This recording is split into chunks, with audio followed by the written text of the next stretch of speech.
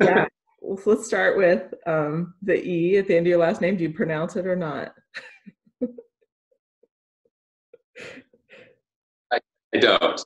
Although a lot of people feel like, although it's funny because my high school nickname became Graefe, and I had a well because I had a French teacher for some reason who liked to pronounce it. Everybody thought that was so funny. I was like, that's not how it's said. So some people call me Graefe, but it's Graefe.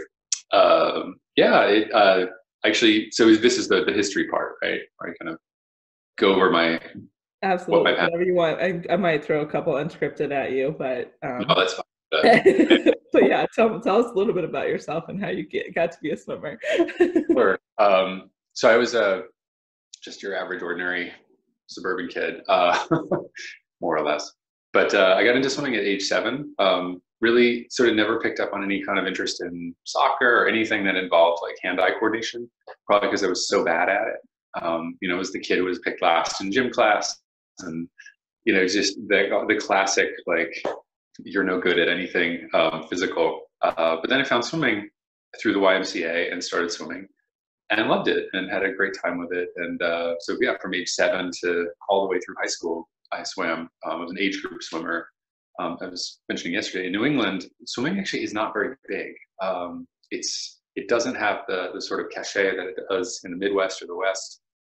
People talked about their varsity high school swimming teams. Oh my God, there's so little of that in New England. I mean, yes, there's high schools and pools, but I mean, I was in Rhode Island, so make that even smaller. I mean, by the end of my age group career, Rhode Island literally had one age group swim team for the whole state. So it gives you a sense of how tiny and unpopular the sport really was. And to some degree still is. It's not culturally a big thing here. So we also don't have many outdoor pools because it's not very friendly for half the year. So, Right. so anyway, and then I did looking for colleges. I went to Carnegie Mellon in Pittsburgh, which is a Division III school. It was very important for me to swim, so actually that was a big factor in choosing that school because they did have a team. But then I did quit my junior year because I wanted to feel what it was like to be in college, not wet all the time. It was just I just sort of had it. It's been a lifetime of doing this. And that was a very fun year, full of, I overloaded my classes and I did all sorts of other things and partied a lot, and then realized how much I missed everybody on the team. And I thought like, oh, I'll maintain these friendships, but it's not the same when you're not doing it with them. You're not kind of going through that cathartic thing together. So I went back senior year and swam my last year of college, which was wonderful. And I didn't even swim very well, and I didn't care. I was with everybody again, and it was a good time. So yeah, and then the rest of sort of my trajectory was open water swimming was really not a big thing in my world. Although I had actually done an open water swim in Rhode Island that was a fundraiser for a group called Save the Bay, which has done a great job of cleaning up Narragansett Bay over the years, bringing awareness to it. So it's a 1.7-mile swim from Newport to an island in the middle called Jamestown. And I did that first at the age 15, and then had done it a number of years. And over the time, it just kind of got successfully more expensive, like a lot of these fundraiser swim. So now today you have to raise almost $500 just to go into the event, which again is great because it's awesome money for them. But that's a lot of money in a lot of people's worlds to try to come up with, as you're also trying to come up with race fees for other things. So, and it's only 1.7 miles, so which used to seem like, oh my God, so much distance, and it is for a lot of people, but it's not for us anymore so much. But anyway, after 20, I just sort of fell off the swimming wagon and didn't really I wasn't doing much at all. I did a few triathlons, did a couple marathons running, and then kind of picked up some bad habits of working too much, started a career, started a few businesses, started a nasty smoking habit, which took me up until the age of 40, when I injured my ankle in a ridiculous, just stepped off a curb wrong in New York in the wrong pair of shoes. And connected with my husband's acupuncturist here in town, who happens to also be a channel swimmer. Oh, wow. Maura Twomey, and she's amazing and awesome. She's in her 60s, She had not yet swum the EC, but she had a date when I met her. And she very forcefully bullied me back into swimming. That's not fair. She actually very kindly did. But every time I would see her, she'd be like, you know, you told me you were a swimmer. I could tell by looking at you that you were a swimmer. You really should get back into shape. It would help you out a lot.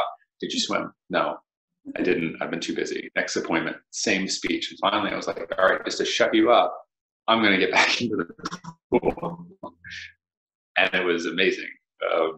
Even though it was terrible, you know, it's like I've been in the pool in like 5 years or whatever. Yes. Oh my God, right. I miss this so much. And then of course I've met all of you guys over the course of the next several years. I quit smoking like 3 or 4 months after starting to get back in. It's not a very compatible habit with this sport. Although I know several people actually, even who are on the circuit, who are quiet smokers, which is amazing. But so are all the distance swimmers at my college. So it's a strange thing to balance with such a highly aerobic activity. But it's done. I believe it. Yeah. But yeah, I started entered a race in St. John called the Beach to Beach Power Swim, which is a 3-mile swim. And remember like going to it. I was on vacation, thinking like, this is stupid. I could drown. And I came in third out of like a field of like 100 swimmers. It's like, oh wow, like that wasn't that bad. Like I think I could do more of these. So entered a number of different swims. Of course, I was sort of stuck in the Caribbean for a while because for whatever reason we had some trips down there. And so I did the one in St. Croix, the Coral Beach swim, the 5-mile, and then also around the Sound in Bermuda. And just having such a great time, I was like, this is amazing. Like this makes me want to swim again. And really get into it. And then of course I realized, oh wait, there's a whole bunch of stuff stateside. And so that was when I got, oh, there's a huge world of this going on. So this is all back about 2015. You know, I've talked to several other people, like Mark Spratt and a couple of others, and he's like, you know, there are these sort of waves of groups, and people who've been in it for a while can kind of see these sort of new waves of groups coming in, younger swimmers, or just a different collection of people who enter the sport, kind of in a group. And he's like, yeah, there's a bunch of people who came in around 2015, you know, who entered for whatever reason, you know, kind of discovered a lot of what was going on. So yeah, it's been great, and you know, continue to be really excited about, you know, the racing and the just the even the cool independent swims that people do. You know, so just love. I mean, I have trackers up all the time when people are going. So if I'm working and somebody's watching it. Yeah, that's yeah. Really, I like that part as well. It's kind of fun, like watching some of Sarah Thomas's epic swims, like be up in the middle of the night and like looking at like seeing where she's at or whatever. Yeah, it was great. I was in my office at that point. I'm not there anymore. Not just because Corona, but I quit my job, as you know. But I was getting people in my office excited about it. You know, they'd come in the next day and they'd be like, well, who are you watching now? I'm like, I'm watching the same person. like, what do you mean? And I'm like, it's still her. She's still swimming. And I'm like, that's not possible. It's like, yeah, it is. Actually, it is. So it was, Sarah's, I want to say Chesapeake, that's not right. The Champlain swim. Yeah. What really got people aware, or at least in my office, of like cheering for the swimmers on my screen. Yeah. But they were like, holy shit, that's amazing. Yeah, it is. Yeah. So. It's interesting to me that, so the competition, like when you got third in the event that you thought you might drown in, Right. You're like, but that's kind of what got you back, like kind of hooked you. So do you think it brings out like this competitive like side of you, or like it fulfills this competitive need in you? Yeah, there's my college roommate, really kind of my best friend. He's just an amazing guy. He became a pretty intense amateur triathlete. So he and I, like, you know, we were sort of fitness people in college when we were roommates, but also then like over the years, like we did marathons together, we've done triathlons together. He's at like this next level, or was. He's got a L4 spinal injury now, unfortunately. It's kind of out of commission indefinitely.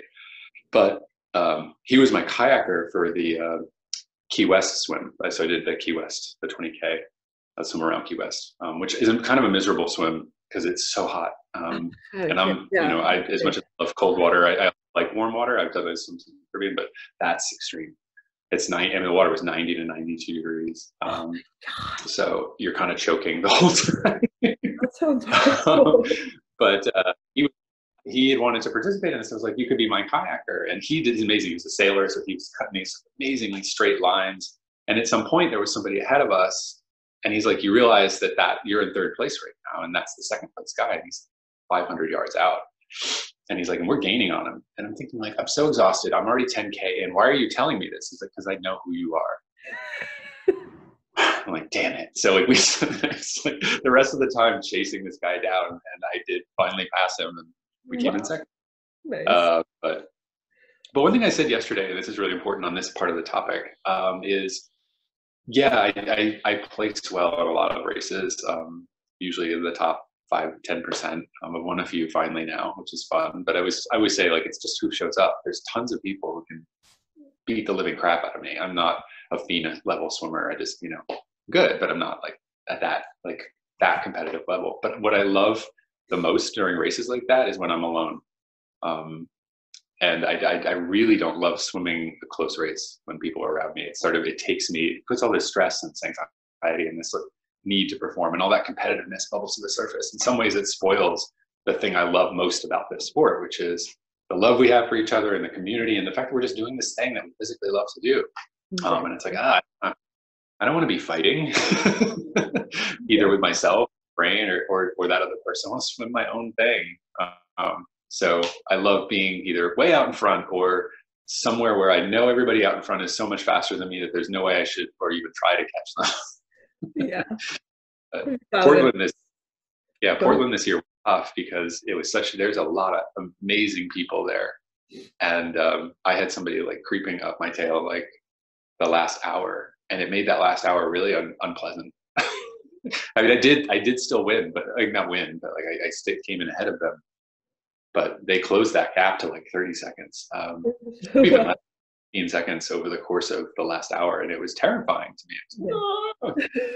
I should have just stopped and let them pass, and so I could enjoy the swim. Like, because it's meaningless. It's like I don't care. It's not like there's prize money. Yeah. I just swim without being chased.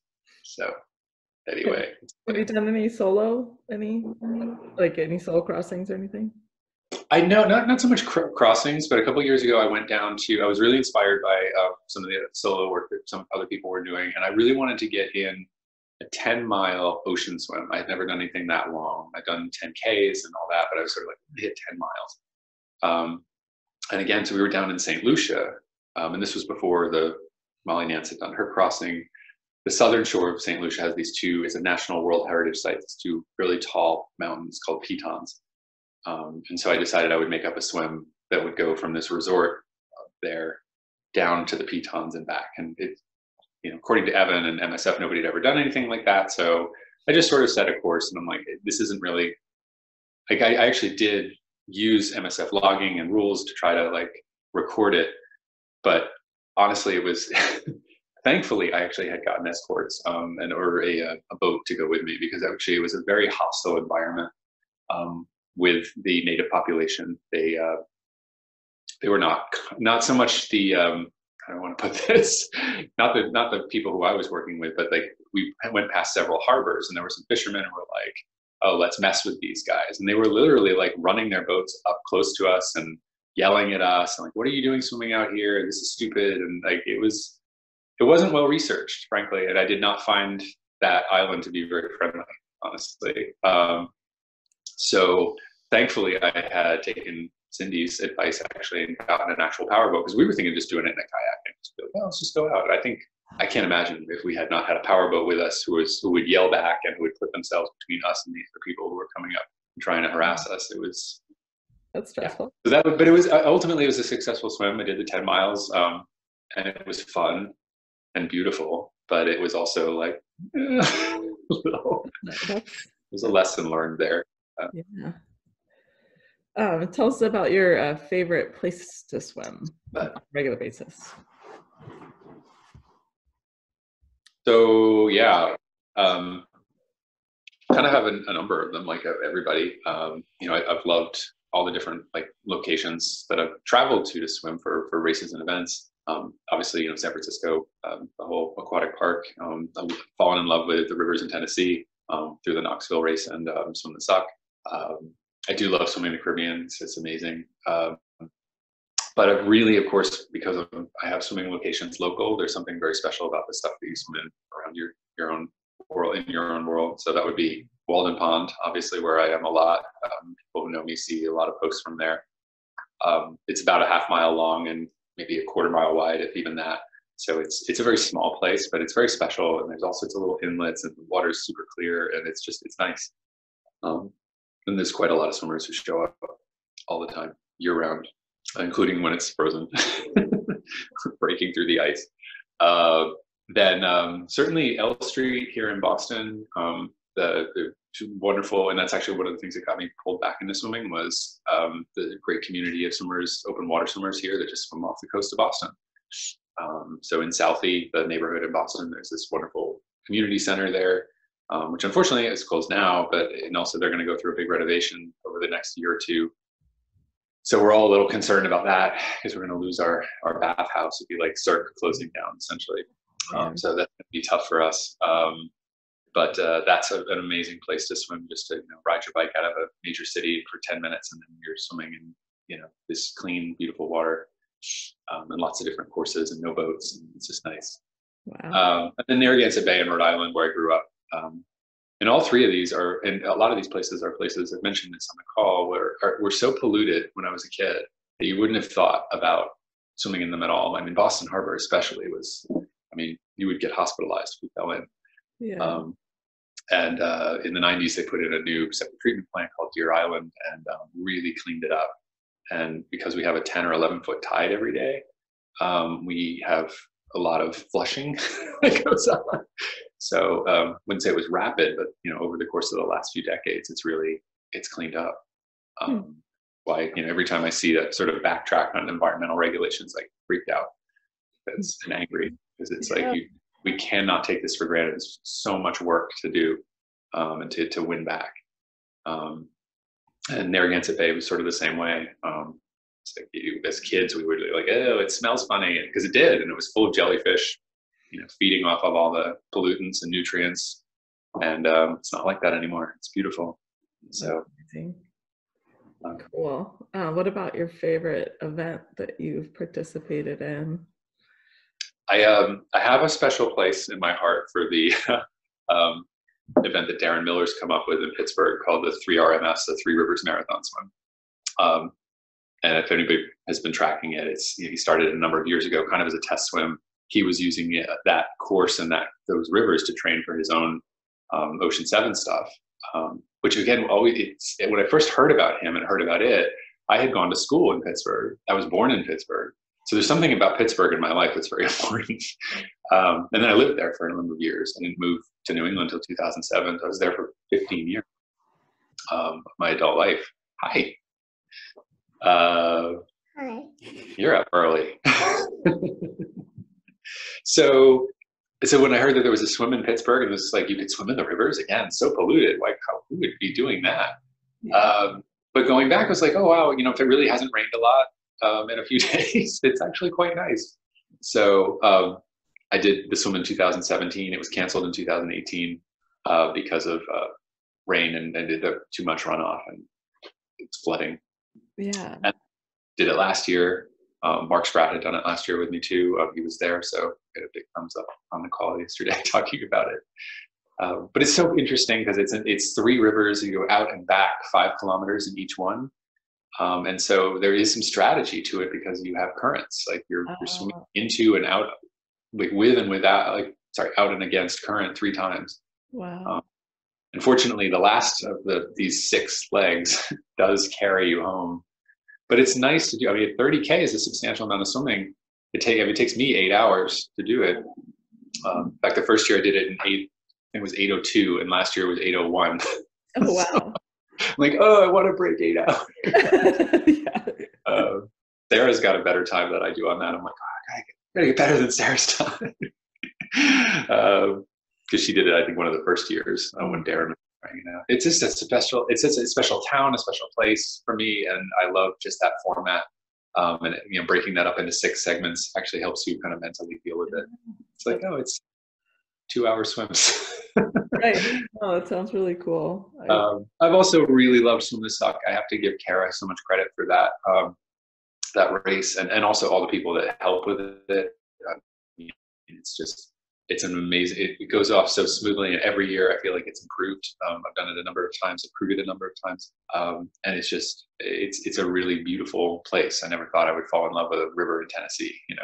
Yeah, But it's no. it's fun, and it's just so many people show up that I know, and so it's like a little reunion every year. So I kind of am committed to going there every year, if not to swim it, just to crew it, just to be there. Because it does always feel like and it's always almost like the last race of the year as well.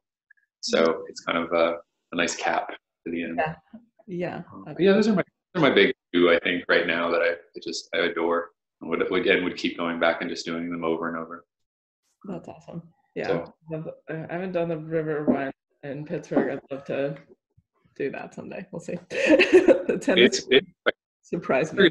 Pittsburgh's really, it's a gem of a city. Like it's so pretty, and people think about Pittsburgh and they hear the name Pittsburgh and it just sounds bad.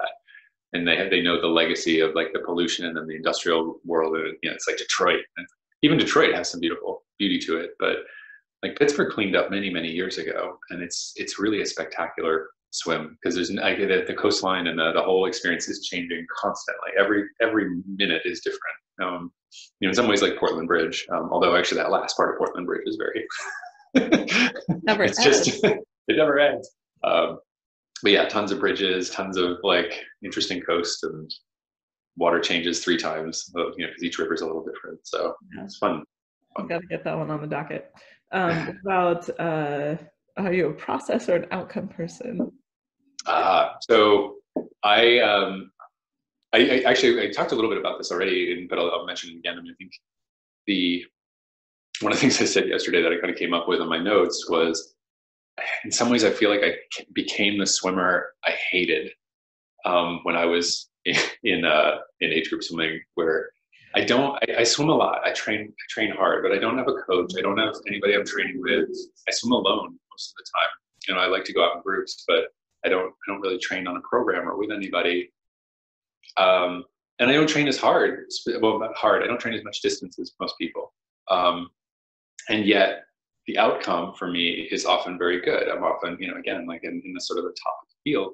So, you know, and I always used to rage at people like that, you know, because they would always be beating me. I was putting in so much time and effort in my age group swimming, and just, I never went to nationals, never went to junior Olympics, never went to anything. And yet I was always like, I felt like I was always really fast in practice. I swam with Jenny Thomas one day. Like, she came to our pool and like made me go first. Like, she made me lead the lane. I'm like, like, what are we doing here? Like, and I did. Like I led a 2000 thing with like Jenny Thomas on my toes. I'm like, why am I not going to nationals? But it never translated into anything like that for me. Yeah. So to find open water swimming, and even to find these races, and also find that, oh, actually, I can do this really well on the training I have time for, and place really well. It's fun. I got an All-American at some point a couple of years ago, and I was like near tears. It was so important to me, like, that I finally got an All-American status at the age of 43 or whatever, because you know, I was just so jealous, like, my whole career of these, you know, people who I was leading the lane. I felt like I was doing so much more work than them, and then they would go to these meets and kick ass. Yeah. So anyway, I think I love the journey, and like I said, I don't love racing when there's other people around me, but the performance is important. But I also look at it very much like I was given a gift. I had the ability to do this in the time that I've had, and the opportunity to come back to it. I don't want to squander that. And also, I you know, understand what it is for me, but also that I don't deserve it. I didn't earn it. You know, it's nothing language around that like that. It's like, I have the opportunity to do it. I love to celebrate. I want to share it with other people. And I want to encourage other people to do it. You know, it's never, I actually love swimming with people who are much slower than me. You know, in groups, like, you know, just you kind of still being with them, like circling around, or, you know, there's ways that I can, and we all can swim together in pods. And it's fun. So, so yeah, I don't know if that really answers the question. It's a little bit, but I love the process. I love training, but the outcome is important. But I also recognize the outcome for what it is.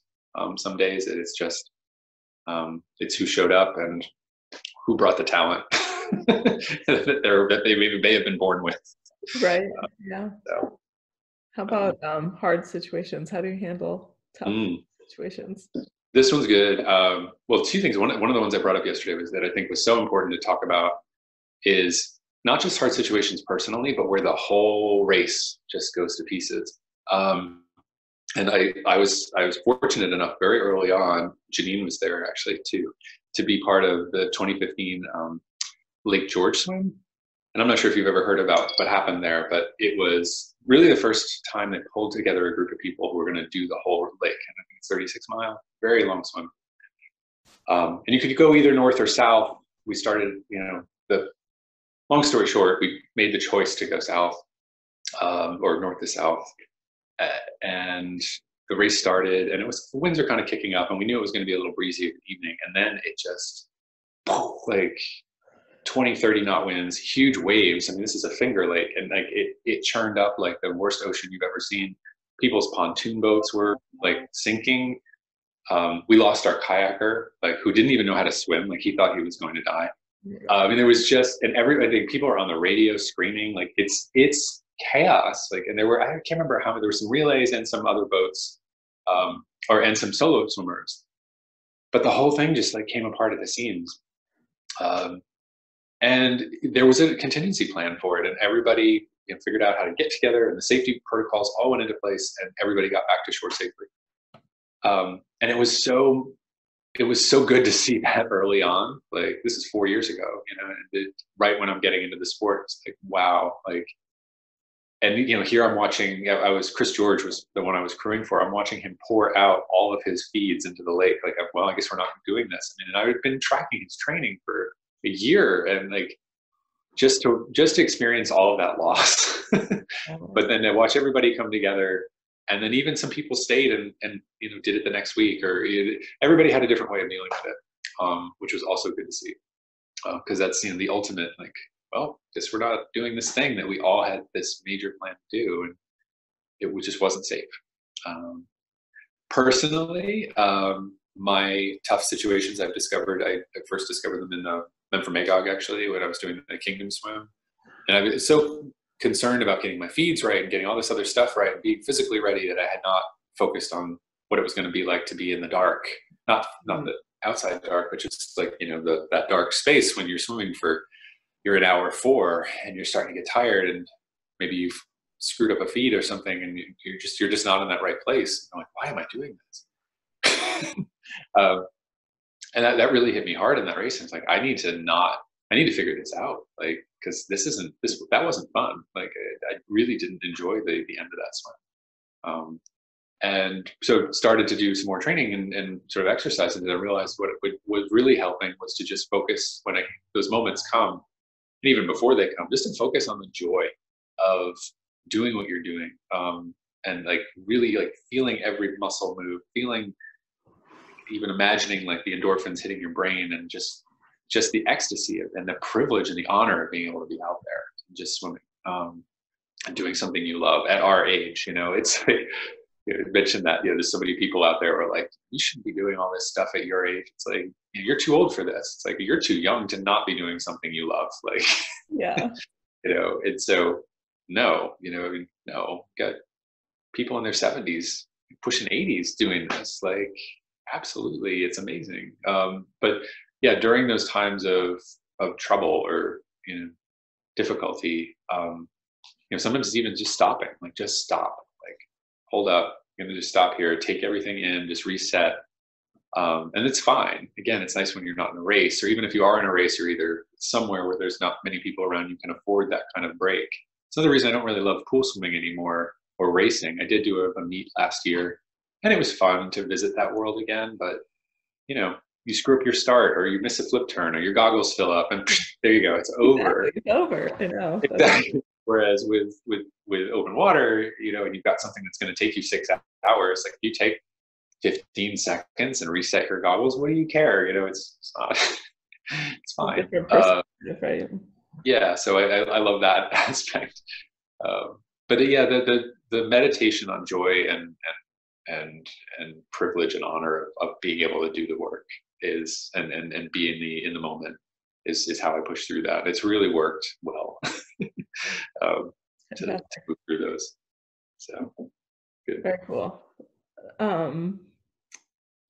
What's the worst part for you about being in isolation, social isolation? Are you guys forced social in Boston? Well, it's such a weird thing for me personally because I had, you know, started this sabbatical. Like I quit my job and I'm going to be spending a lot of time alone, not working and kind of disconnected from the groups of people that I was with. Which it was very difficult at first. And then I realized like, oh, here comes everybody else, you know. They didn't have a choice in some ways to, you know, work from home or you know, worse, lose their jobs. So it's been an interesting time with that part. I'm an extremely huggy person. I like to hug people, and that part is awful. Like, you know, we do still have some access to waterways and waterfronts. So there are some of us that still get together in groups of 2 or 3. And again, it's just to be like, oh, I hug you. You know, it's hard. But honestly, so far, there's been something nice about the sort of clean slate that, you know, all the races being wiped out has done. It's going to be even more interesting if we can still have access and the waters are warm enough to swim longer. Because right now, you know, my swims are 45, 50 minutes at max, because otherwise I freeze out because we're still below 50 up here.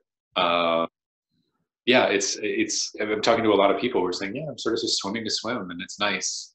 You know, I miss all the people, I miss all the racing, but it's also helping me understand why I'm doing this and just giving me a sort of just a nice baseline of, you know, this is enough. So I think in some ways we're all going to come away with something from this, hopefully good. You know, as painful and unfortunate as so much of it is, it's also giving us a chance to reflect and kind of reset ourselves, our bodies and our minds on the whole, all the frenzy and really understand what's important. So yeah. I think you talked a little bit about this, about like what keeps you going, you know, like in a hard swim, but do you have any other insights into like kind of how to keep yourself going through hard situations? Or yeah, I mean, you know, it's funny. I was so glad Cindy was on the call yesterday too, because I called up 2 things that she had said to me recently. One of which was earlier this year when I first quit. She's like, you know, I'm going to make an observation. You have always posted about your swims and your swimming as like a stress relief. Like, you know, you post from the pool at 9, 10 or 10:30 at night. I just swam and God, what a terrible day I had. And this was just, you know, great to burn off all this energy and rage and anger and all that. And I'd also been very open and honest with a lot of people about swimming to overcome smoking. And she said, I wonder what, you know, as you quit your job, what you will swim for. And I was like, oh, wow, that's really powerful. And because I didn't think it would be any different. And it has been. I mean, originally I was training for SCAR earlier this year, but finding myself kind of in that same, like, okay, you know, got to get up to a certain number of yards and got to do this. And like, there's things that, you know, oh God, if I don't get up to 40K weeks by March 1st, you know, it's going to be a horrible set of weeks. And just to have all that kind of fade away was really kind of nice. Like, I do want to do SCAR. I do want to trade all that. But yeah, it's, I think finding new reasons, you know, my biggest reason will always be, I think, is this community. And one of the things I said yesterday too is, you know, I think the more of us, none of us can argue that we are a family, but yes, we are also in some ways a highly functional and highly dysfunctional family. Different what groups there are there. And that in some ways, it's what makes it very real. Like, sure, there's people who don't get along. Sure, there's people who are super chummy over here and little cliques. And and the whole thing, just like any family would be. But ultimately, you know, seeing people come together and drop some of that stuff during races, and also we coming together with people like Mindy, you know, who's battling cancer, and just I I just I see I just see so much camaraderie and just the way people have treated me and the diversity of the group, whether you're maybe we don't have that much racial and ethnic diversity, but certainly some economic, but also some just sort of the body types and the speeds and the gender and you know, gay, lesbian, straight. There's all sorts of diversity, and I've just never felt so included, and being able to also include other people in a group. You know, even as spread out as we are, which is why I love these calls, because they kind of bring everybody together, Yeah. or at least different groups of people want to hang out for a couple minutes twice a week. Yeah, no, it's fantastic. I mean, yeah, I feel that sense of community too, and I don't see I've been so kind of in and out of it with having 2 kids in the last 5 years, so I've been able to like pop in, like do an event, but I don't see like the clicking and thing. Like, I mean, I know like I remember seeing you at Swim the Suck like last year, was it? And I knew you knew other people, like, because we see each other on social media, so it's kind of interesting. Right. It's like, you know, people know other people, but you don't really know them, and I'm not forward enough to be like, oh, hey, I saw you on social media. But anyway, I guess my point is like going to the 24-hour relay and like just being able to make like these connections, like to me that was just an awesome way to get people are just, you know, because the people are in and out of the water at all different times, and you just have this focused time with people. It's different from going to an event where we all are on the edge and we all say, okay, have a great swim, and we swim, you know, and then we're all just swimming. So I did both the 24-hour relay, and then a couple weekends later the Men from Magog Winter Swimming Festival, you know, the ice swimming festival. And I mean, what a great way to end the year in February. But like, it was just, and it was a lot of us who were at both of them. I know Liz Zalman was there at both, and 2 others, and it's just like, it was such a great time. Like, it's like how I'd like to remember. It's what I want to see us come back to, but it's also a great set of memories to hold as we go through this. To be like, no, that's truly what it should be like. Like, fun, talking, chattering, enjoying each other, hearing what our goals are for the year. Just, you know, even though a lot of them got swept away. That's fine. Like, it's like this is like the big Lake George, you know, it's going to fall apart, but you know, it's going to come back together. It will. It's what we do. Yeah. So who do you recommend I have on a future? I'm excited about Mark tomorrow. Okay. Who else? I don't know if she might be interested, but I'm trying to think of like local Boston people. But there's Elaine Howley here, who you may know of, but she's, you know, been really central in the Boston. Like, I think she's actually kind of the key organizer of Boston Light now, and also just has, you know, incredible resume of swims. It's obviously on Sarah's crew for her swim, but actually both of her big swims. And she's got some really great stories. And you know, just while thinking about local people, it's also Martha Wood, who is up here in Boston, and just I think has some ways a similar story to me. You know, really interesting journey with cold water acclimation too. Like, as somebody who really fought to, you know, try to get into colder and colder temperatures, so she could do more. So I can introduce you to the 2 of them. I mean, I know Elaine, but yeah, if you could introduce me to that. Yeah. If I think of others, I'll let you know. But yeah, those are sort of 2 that I think would be great additions, and they might really love the call too. Yeah. What about, okay, I'm floating different names. What other names should we have? Because virtual swim practice it's not really where we're at anymore. It's more like kind of like coffee talk or interview the swimmer. Do you only do marathon swimmers? I don't know. What do you think? I mean, that's where my heart is, but I wouldn't have any hesitation talking to anybody who wanted to. I don't know. I guess like open water is pretty, I guess, maybe a core theme, but I don't know. Yeah. How exclusive do we get? Right. Yeah, because it's really a story. Like it's stories Yeah, and I got it. storytelling. Um, there's You can think on it. You don't have to tell yeah, me right think now. about it. There's a group here that does. There's actually a storytelling competition in Boston. Mhm. It's called Mass Mouth, which is Oh. a little weird. Um, but that's like, I try to think like swimmers' mouths or like mouthing off or like I don't know. It's just that's not what the. I mean, yeah, I think we're just gonna have to keep thinking about it. But if there's something, let me know for sure. Awesome. Thank you for letting me chat with you this morning, Chris. It's been awesome. Awesome. It has. Your internet's been perfect the whole time. So maybe I was. Good. Gives me hope for tomorrow with Mark. Exactly. Awesome. All right. Um, also, did you update your Zoom account? Because this one, I think this is over 40 minutes, isn't it? It is, but I think if it's only one person, they don't Oh, restrict you. Someone yeah. else put me off to that. Yeah. Okay. No, I haven't still haven't updated it yet. I kind of have this feeling like we shouldn't, like at the same time, I don't want to cut people off.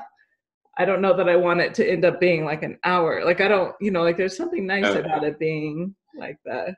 Yeah. It's